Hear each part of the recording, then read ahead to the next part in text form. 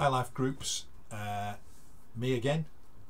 The talk I just did was on the topic of knowing your heart and how that linked to the passage in Proverbs from Proverbs chapter 4, and hope that was okay. And I've got some questions for you to consider.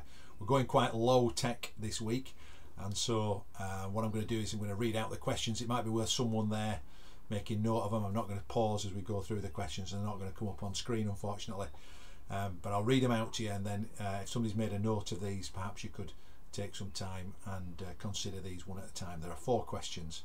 First question is, what do you think's the difference between knowing your heart and knowing yourself? Or is there any difference?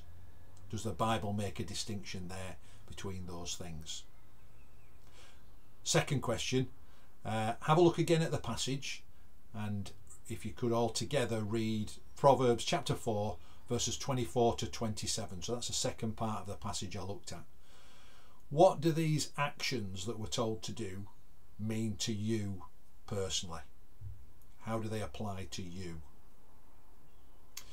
Third question, perhaps the one we're going to spend most time on. In which area of your life do you need to change your trusts, commitments, motives and loves? How could you do this? Write down a few thoughts and be prepared to share the ones you feel comfortable sharing in the group. And then finally, read all together Hebrews chapter 10 verses 24 and 25. That's a verse I finished with. In practical terms, how do we as a group obey this verse? Hope you have a great time discussing that together, and I'll see you again soon. Bye.